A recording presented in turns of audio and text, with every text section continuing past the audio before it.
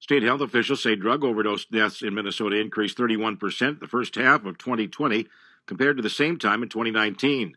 The Minnesota Department of Health said Thursday there were 490 overdose deaths from January to June 2020 and 373 deaths during the same period last year.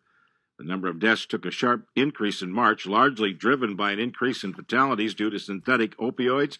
Health officials said about 80% of opioid-involved deaths were attributed to synthetic opioids, which are manufactured drugs that mimic the effects of natural opioids.